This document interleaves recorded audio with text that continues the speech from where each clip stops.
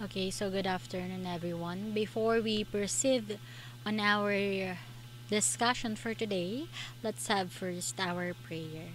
In the name of the Father, and of the Son, and of the Holy Spirit. Amen. Lord God in heaven, we are here before Thee. Help us to study well. Help us to be obedient and honest. Help us to love one another. Bless our teacher, bless our school, bless our country, and bring us all the heaven. Amen. This is we ask in the name of your Son, Jesus Christ our Lord. Amen. In the name of the Father, of the Son, and of the Holy Spirit. Amen. Okay. So, good afternoon once again, my dear students. Last time, okay, we have our discussion about romantic period music. Okay, so this is where we tackle um, all of the informations about romantic period music. Okay, the character pieces of Chopin. Okay, we also discuss it there when we talk about the character pieces. These are the compositions of Chopin that they have, for example, okay, or such as we have nocturnes, impromptu, ballads, etudes, preludes, scherzo, and many other character pieces. No? Okay, so today I will just discuss the remaining topic, which is the composers of the romantic period. So you might observe that I will keep looking at this way. It is because of my camera in the PC is on this side and my screen is on the other side. So please bear with me, my dear students. Okay, so now let's begin with our topic. But before that, hello once again. Are you there? Okay, are you ready to listen? Now let's proceed. Okay, so I have here some questions that I want you to take note. Okay, when we talk about composers of the romantic period for you, okay, since they are the composer, okay, they are the one who's writing music. Okay, not only music but also the lyrics itself. That's why they are called composer. So for you, what is instrumental music?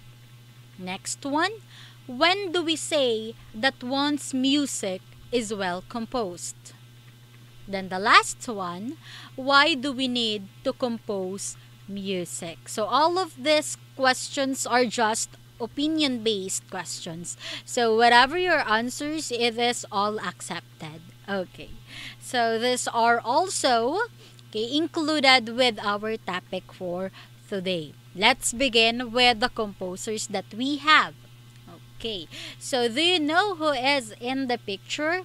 I know that you are familiar with him already since last time you met him already. Correct? Okay, so you met him last discussion and he is a well-known pianist during the romantic period.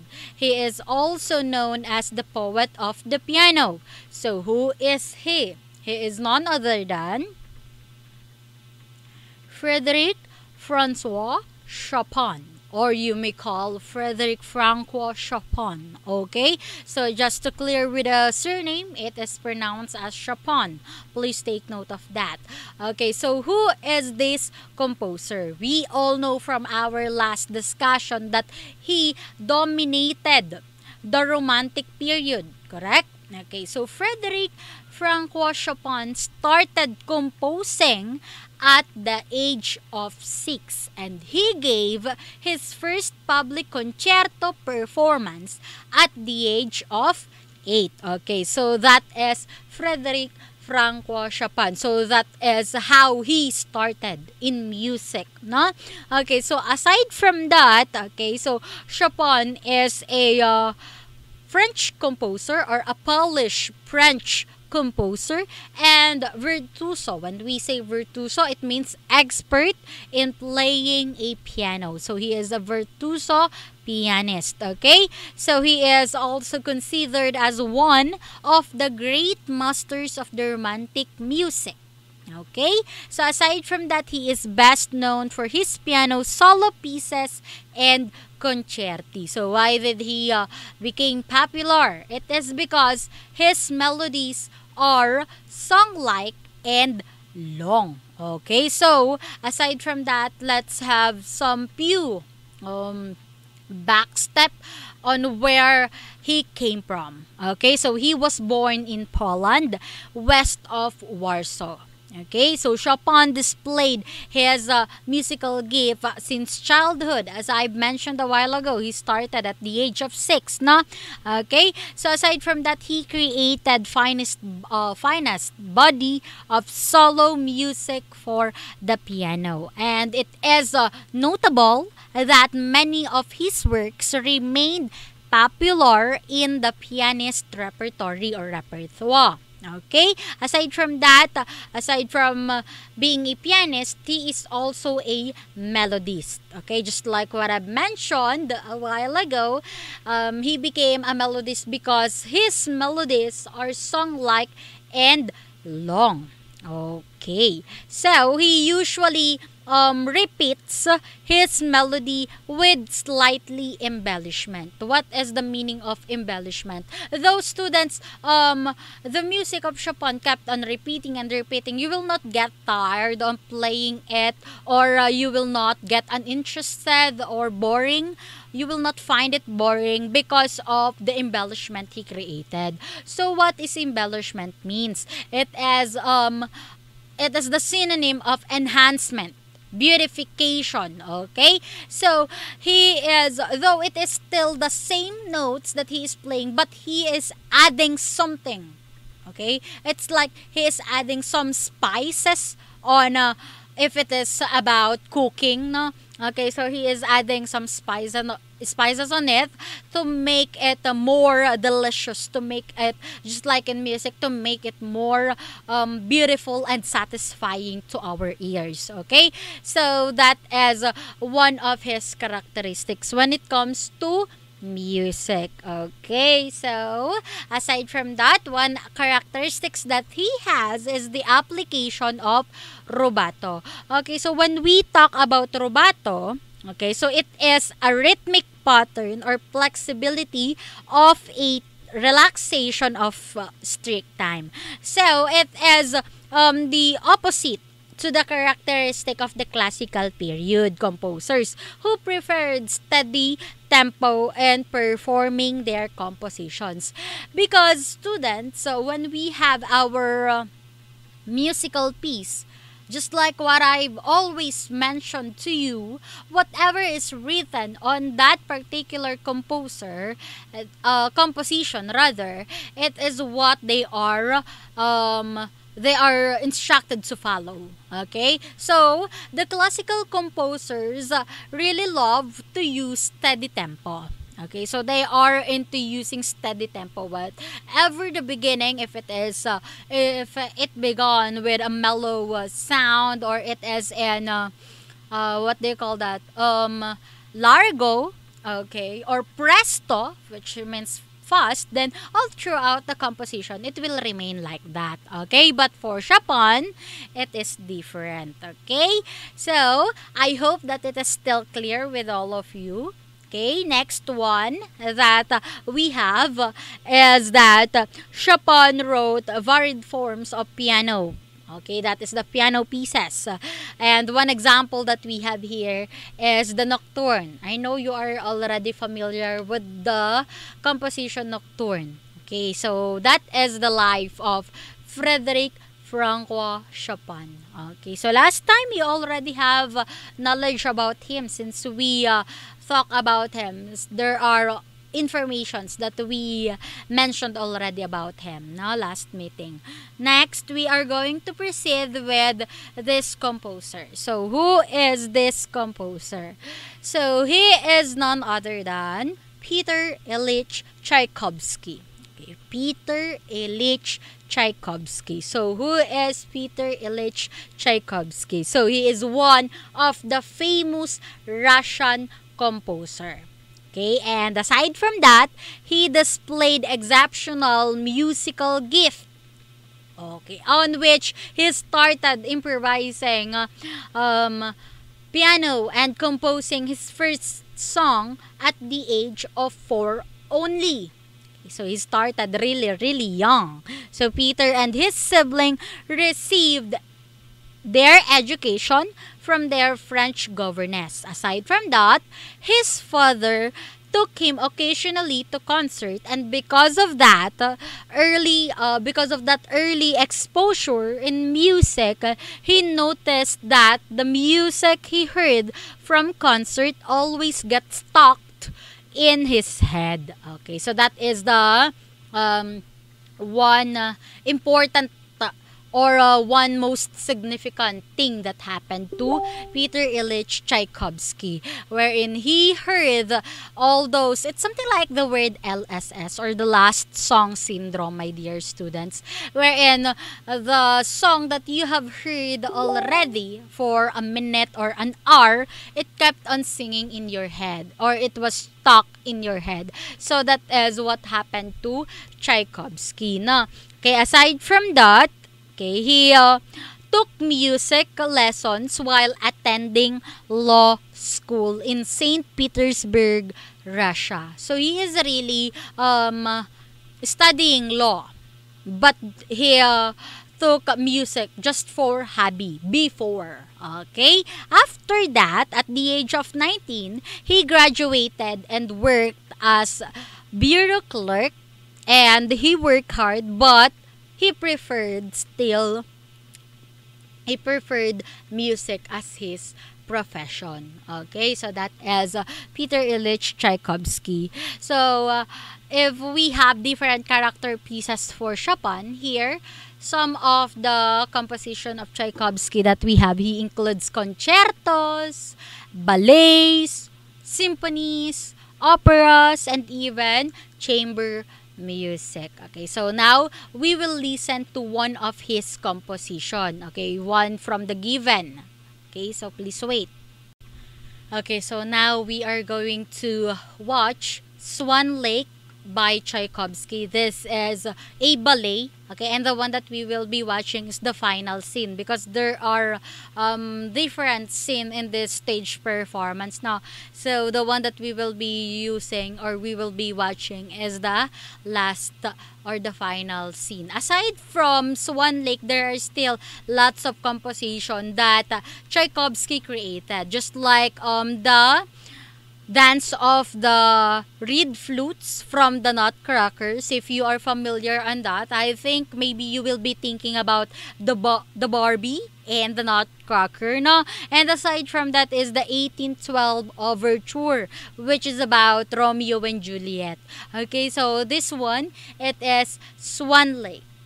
Okay, now let's see.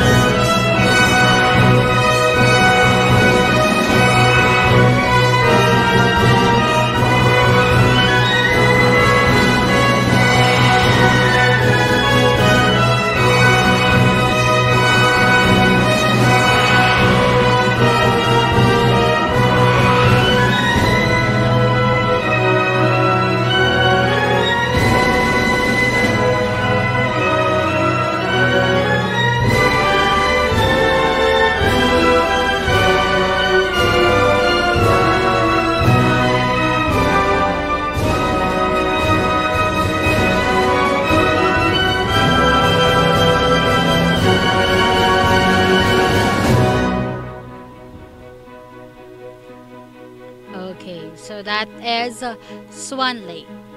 As you can observe, it's a ballet. No? Okay, so I will be stop presenting this one.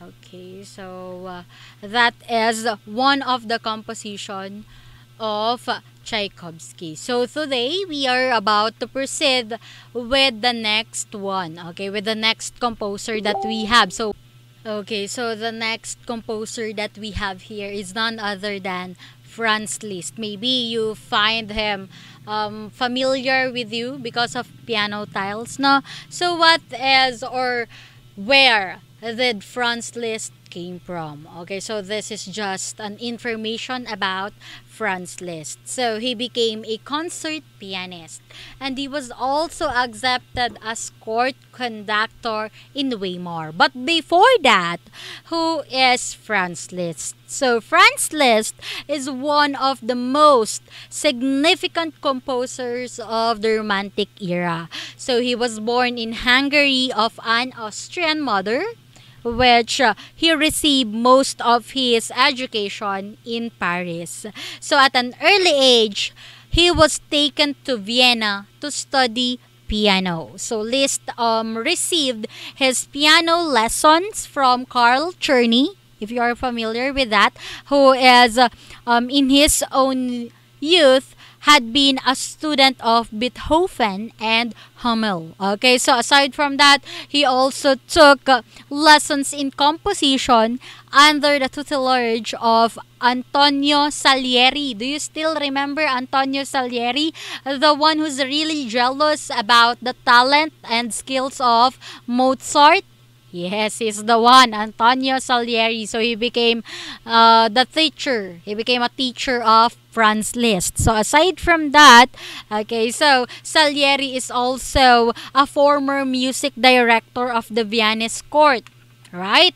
Because there's a particular excerpt that I want or I allow you to watch wherein there is a king and Salieri is there who created also a composition for the king, right?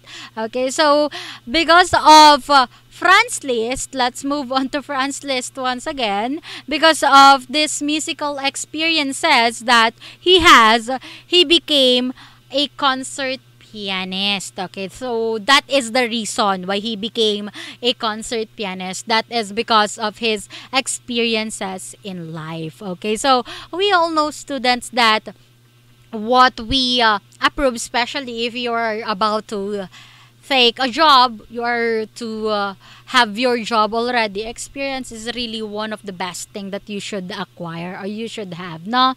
Okay, so eventually, okay, so he became a concert pianist, no? And then eventually he was accepted as court conductor in Weimar. Okay, aside from that, he taught, wrote, conducted, and played piano at Weimar for several years. But at the end, he gave up his position. Why? What do you think is the reason? Okay, because he was in love with a married woman, downheartedly, to the point that he turned to church to took minor religious order, while he was living in Rome. Okay, so he spent his time, most of his life rather, in Germany, Austria, and Hungary. So there he composed orchestral and piano music, as well as masses, oratorios, songs, and organ music. So it is because of it took a while that he stayed at church. So that is the reason why he composed there oratorios, masses. So those are compositions for church, no? Some of least composition that I know is the Hungarian Rhapsody. Aside from that, we still have the Liebestrom. Okay, so today we are going to listen with the Liebestrom, which is that as one of the famous composition of Franz Liszt. Okay, so now let's listen to it. Ayan, okay. So now, let's listen to Liebestrom number 3, which is entitled Love Dream of Franz Liszt.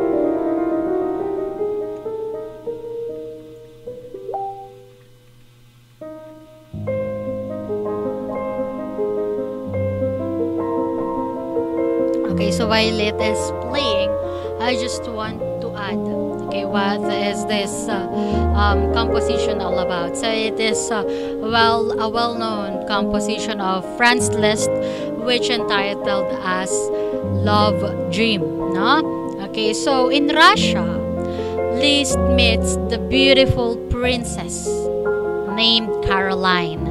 So they fall in love, and she soon left or leave her husband for Franz Liszt.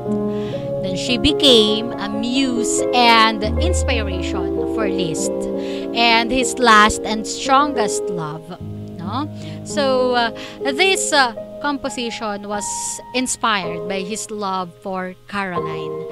Liszt creates most beautiful romantic piano composition, and this composition, Liebestrom, is also known as Dream of Love, is dedicated to her, to Caroline, and the piece becomes a classic hit. But the church doesn't allow Liszt to marry Caroline because she could not terminate her first marriage. So the unmarried couple moves to the city of Weimar, where Liszt becomes the music director for the Royal Orchestra, and this becomes the most what do you call that?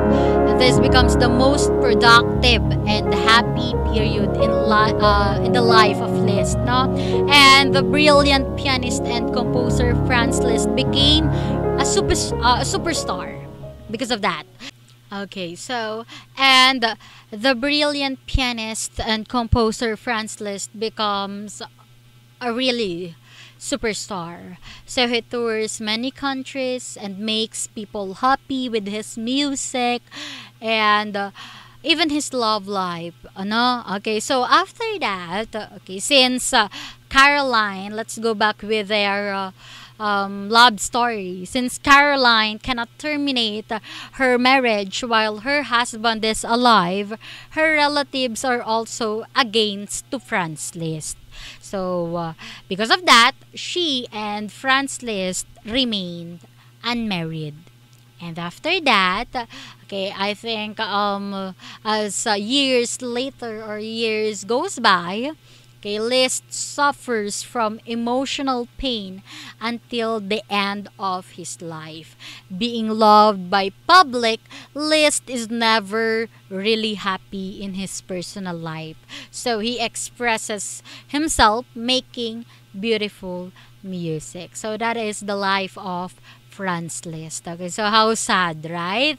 Okay, so though he make other people happy, but him himself is not that happy talaga.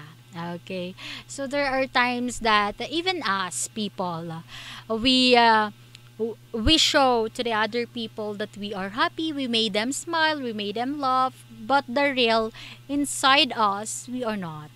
Okay, so that is also similar or relatable with the life of Franz Liszt. Okay, so now we are going to proceed with the last composer that we have here, which is Camille Saint-Saëns or Saint-Saëns. Okay, so that is the real pronunciation of his name. So who is Camille Saint-Saëns? Okay, so he was a French composer of the 19th century. So he is the one who wrote all genre, including sacred, choral music, opera, concertos, even symphonies, solo piano, chamber music, and songs. Okay, so he really he is really into music. Come to think of it, if you are not into music, how come you created all genre of music, no? Okay, so he began playing piano lessons with his aunt, okay, when he was around 2 years old. It's really really young, no? So maybe he can just barely talk, or maybe he's not yet ready to talk during that time. Maybe the word that he can say is mama or some papa, something like that, no? Okay, because he's just 2 years old, and it was his aunt who taught him how to play piano. Okay, and also they did composing. Okay, so his first work was done at the age of 3. Okay, imagine. It's really a mysterious composer, right? Okay, so he studied composition with Pierre Maladin at the age of 7.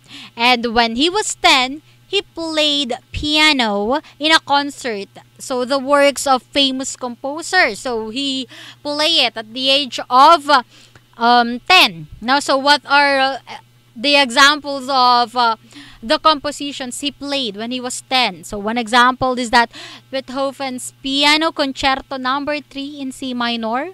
Aside from that, Mozart Piano Concerto Number 15 in B flat major. Okay, and some works of Bach, Handel, and even Hummel. Okay, so he entered the Paris Conservatory of Music and studied organ and composition in 1848. Okay, so after studying, he was appointed to France's most prominent organ post. So this is the most important post or most significant post that they have. Okay, so that of the Madeleine in Paris. After that, okay, he remained there for almost 2 decades, and in the place he developed his legendary gift for improvisation. And after that, in 1875, he married the 19-year-old Marie Truffaut. And it ushered in the saddest chapter in his life, where the dark period produced some of his most popular works, including Danse Macabre in 1875 and Samson et Delilah, okay, at 1878. Okay, so if you are going to think about it, so he is 1835. He was born at the year 1835, no? And if you will be thinking 1835 to 1875, if you are to count it, let's do the math. Okay, let's try to compute what age do you think he was, okay, when he met his wife. Okay, so 18, we have 1835, no? And we have to subtract it to 1848. 1848. So let's see. Okay, so the age gap that they have is 13 years. But we all know that love is not about age. Okay, so that is Camille Saint-Saëns. Okay, so one of his composition that we will listen today is the Danse Macabre. Okay, here it is. Okay.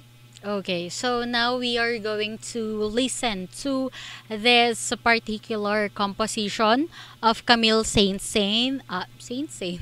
No, it's Camille Saint-Saëns. Okay, so this is entitled as Danse Macabre, or the meaning of that is Dance of Death. Okay, so just to give you some information about that, Dance of Death is also called as Danse Macabre, which is a medieval allegorical concept of all-conquering and equalizing power of death.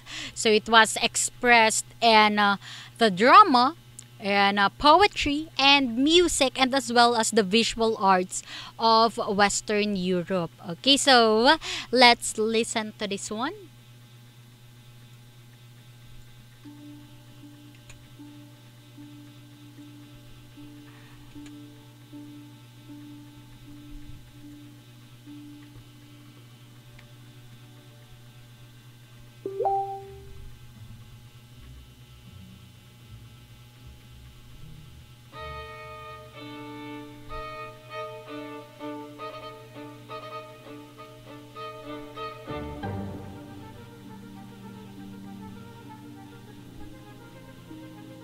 From the term Dance Macabre, it just feels like something like abracadabra of the witches now.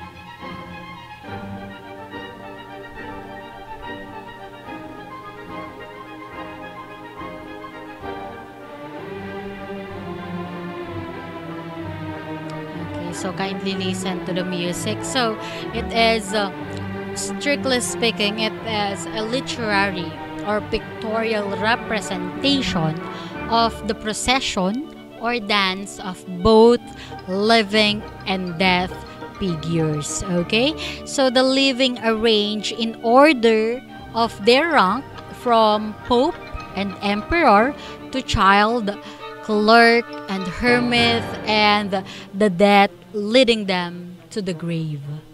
Okay, so that is Dance Macabre all about. So aside from that, okay, so it is Really, really something, no? So you can listen to the sound.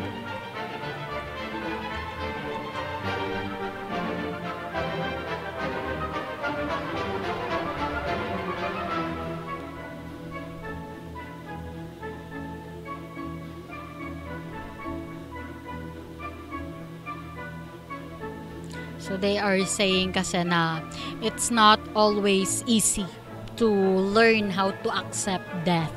So by understanding the rich history and tradition of Danse Macabre, it's easy to how people in years past made the most of their limited time they had. Okay?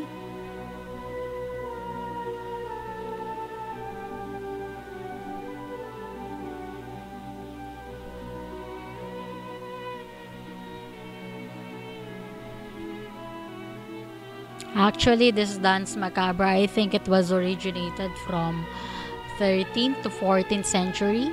If I'm not mistaken, from the medieval period. It was already happening. And then Camille Saint-Saëns created a music about it. Okay, so I will stop. Okay. I will stop presenting this one.